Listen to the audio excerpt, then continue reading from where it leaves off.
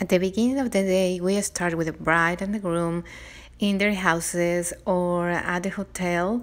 And well, we try to figure out which are the best places to set up the details and where to put our bride.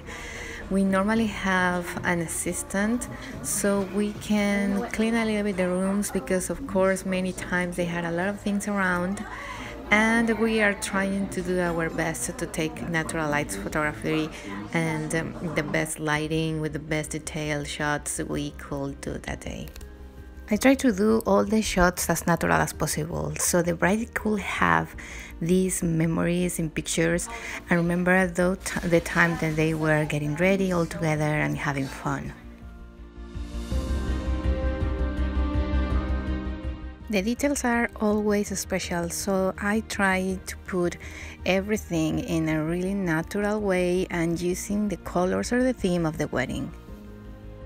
To shoot the groom and the groomsmen, we have a second shooter with them, so we do at the same time all the pictures and we don't lose time going with bride and then with the groom.